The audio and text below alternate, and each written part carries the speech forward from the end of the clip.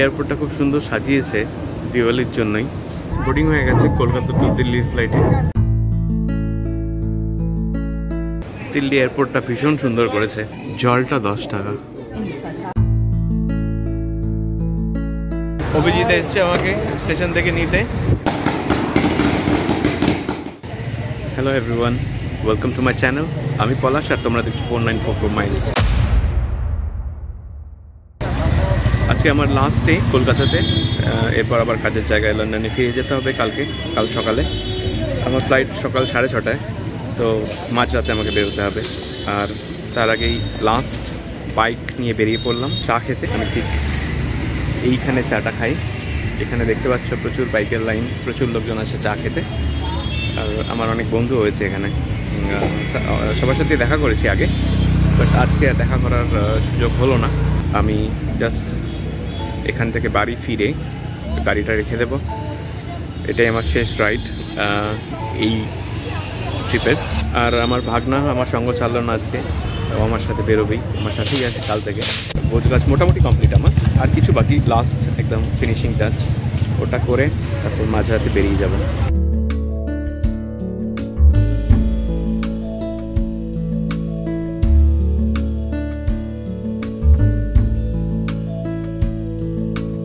আমি বেরিয়ে পড়েছি, এখন ভোর 3:30 বাজে। এয়ারপোর্টে যেতে প্রায় 1 ঘন্টা সময় লাগবে এখান থেকে। রাতে ফাইনালি গোছগাছ কমপ্লিট করার পর আর ঘুমোইনি, কারণ অতটুকু সময় ঘুমোলে উঠতে প্রবলেম হতো। রাত 2টায় স্নান সেরে আস্তে আস্তে রেডি হয়ে তারপর বেরোলাম। যাই হোক, ফ্লাইটে একটু ভালো করে ঘুম দিয়ে নেবক্ষণ।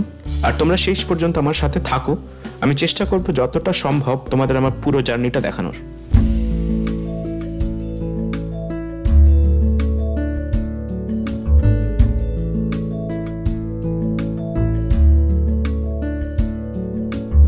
এয়ারপোর্টে পৌঁছে গেছি।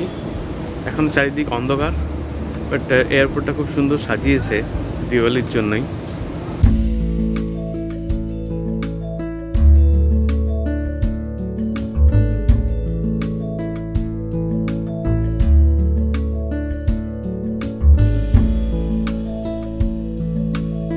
এখনো হাতে অনেকটা সময় আছে, লাগেজগুলোকে চেক ইন করে নিই, তারপর সিকিউরিটি চেক হওয়ার পর আমি একটু ব্রেকফাস্ট করে নেব।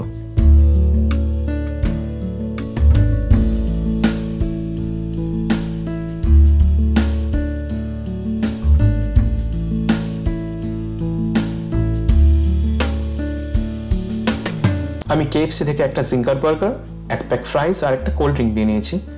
এগুলো শেষ করি, তারপর আমি বোর্ডিং গেটের দিকে যাব আর ফ্লাইটে বোর্ড করব।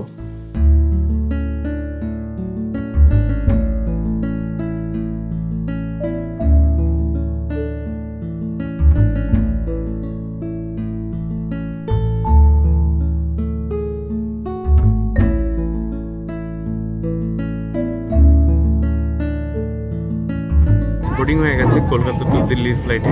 এয়ারপোর্টটা মোটামুটি ফাঁকাই ছিল, মাস্ক ম্যান্ডেটরি এখনো, যাই না কেন।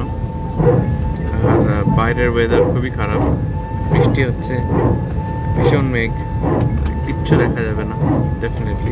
বাইরের ওয়েদারটা দেখো একবার। আজ একটা সাইক্লোনের ফোরকাস্ট আছে, বাট আমার মনে হয় সেটা আসার আগে আমি দিল্লি পৌঁছে যাব।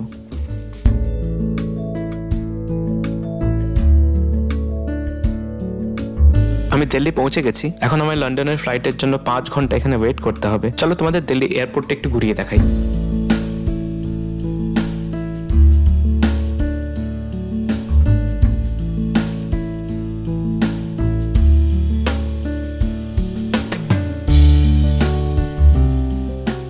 দিল্লি ডিউটি ফ্রিটা আমার বেশ পছন্দ হয়েছে এবারে।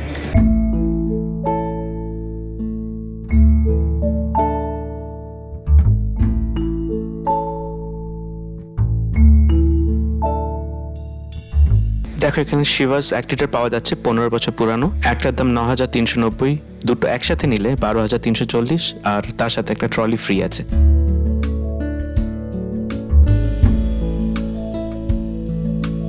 দেখো, লেফটে অনেক কসমেটিক্স আর পারফিউমের দোকান আছে। এগুলোর ব্যাপারে আমার খুব একটা বেশি ভালো আইডিয়া নেই যদিও।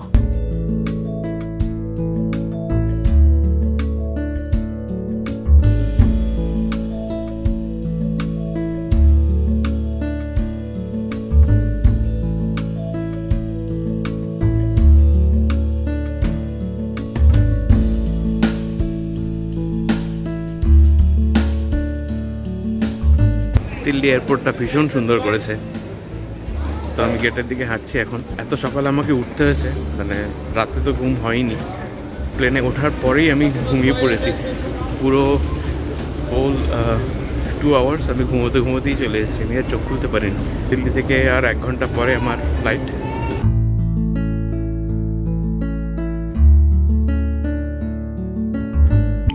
এই ভেন্ডিং মেশিনে জল আছে, এগুলো 10 টাকা করে। ড্রিঙ্কগুলোর দাম বেশি, বাট জলটা 10 টাকা। তো কোকাকোলা 100 টাকা, বাট যেটা প্রয়োজন সেটার দাম 10 টাকা। আসার সময় আমাকে প্রায় 250 টাকার জল কিনতে হয়েছিল, একটা জল 250 টাকা। এটা ভীষণই ভালো ব্যাপার যে 10 টাকার জল তুমি কিনতে পারো। এটা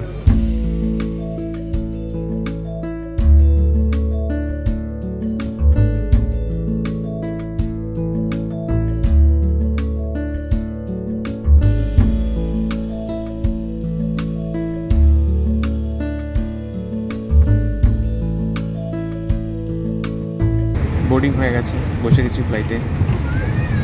এবার আরও 1 ঘন্টা ওয়েট করতে হবে। সব কিছুই ভীষণ মিস করছি, but on the other hand আমি এক্সাইটেড যে আমার ফ্রেন্ডস অ্যান্ড কলিগসদের সাথে আবার দেখা হবে আমার লন্ডনে। তো সেটার জন্য আমি এক্সাইটেড।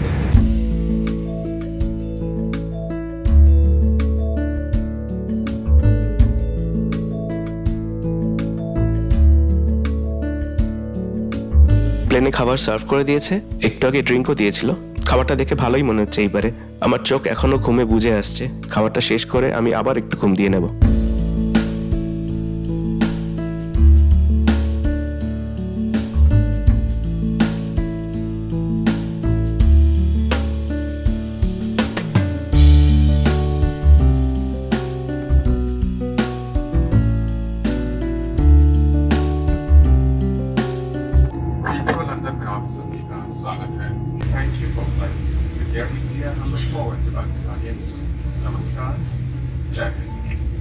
ল্যান্ড করে গেছি লন্ডন হিথ্রো এয়ারপোর্টে।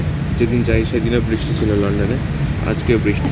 এই পুরো জার্নিটা আমার খুব ভালো কেটেছে। অন্য সময় আমি ভীষণ বোর হই, কিন্তু এইবারে আমি দুখানা জিনিস করেছি, খাওয়া আর ঘুম।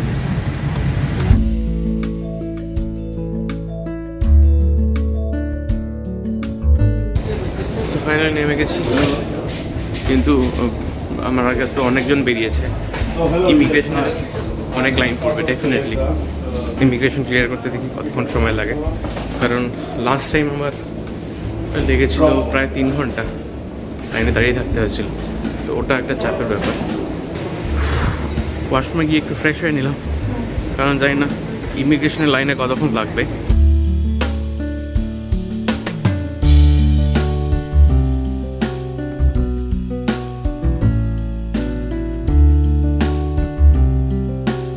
অলরেডি আমি দেখতে পাচ্ছি প্রচুর লোকজন যাচ্ছে, ডিফারেন্ট ডাইরেকশন থেকে লোকজন আসছে। এটাই আমার ভয়, কারণ ইমিগ্রেশন লাইনে দাঁড়িয়ে থাকাটা বিশাল একটা পেইনফুল ব্যাপার।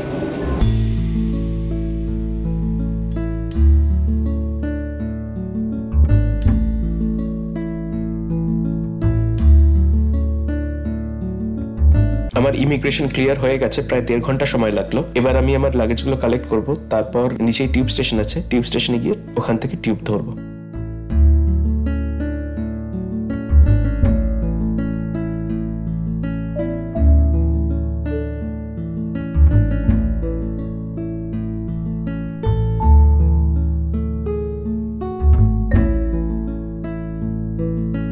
আমি টিউবে করে ইস্ট হ্যাম স্টেশন পর্যন্ত যাব, তারপর ওখান থেকে একটা ক্যাব নিয়ে বাড়ি। মাঝখানে যদিও ব্যারেন্স কোর্ট থেকে টিউব চেঞ্জ করতে হবে, কারণ এখান থেকে ইস্ট হ্যাম যাওয়ার ডাইরেক্ট কোনো টিউব নেই। ভালো ঠান্ডা আছে, আমি হুডিসটা গায়ে দিয়ে নিই।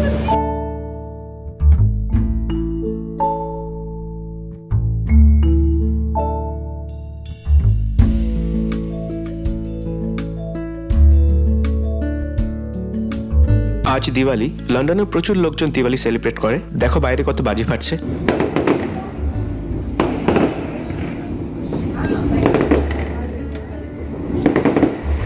প্যারেন্টস কোর্টে নামলাম, এখান থেকে ডিস্ট্রিক্ট লাইন পাবো, এখান থেকে যাব ইস্ট হ্যাম।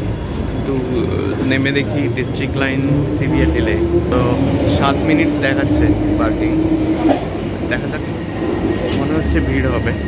আমার কাছে দুটো বড় বড় লাগেজ আছে, একটা ব্যাকপ্যাক আছে, চড়ে যাবো কোনোভাবে, চাপ নেই।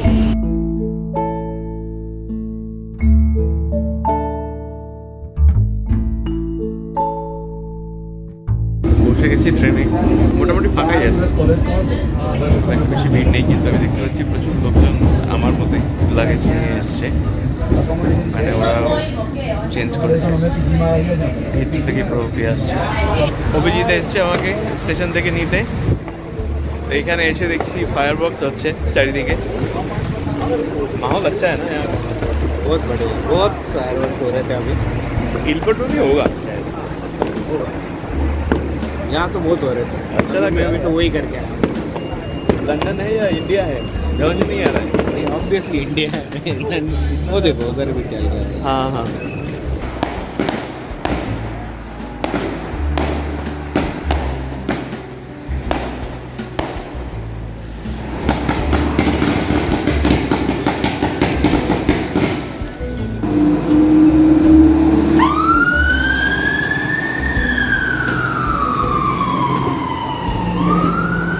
কোথাও আগুন লেগেছে।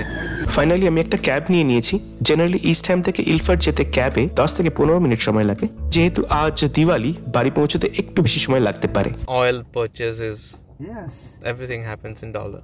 but in Arab country Yeah, they never change dollar. yeah. In Saudi Arabia it's 375. But the Kuwait money is very strong. Okay. Cab ড্রাইভারের সাথে গল্প করতে করতে ফাইনালি বাড়ি পৌঁছে গেলাম। তোমাদের যদি ভিডিওটা ভালো লেগে থাকে প্লিজ লাইক করো, আর এখনো যদি সাবস্ক্রাইব না করে থাকো আমার চ্যানেলটাকে প্লিজ সাবস্ক্রাইব করো। দেখা হচ্ছে পরের ভিডিওতে, ভালো থেকো, বাই, গুড নাইট।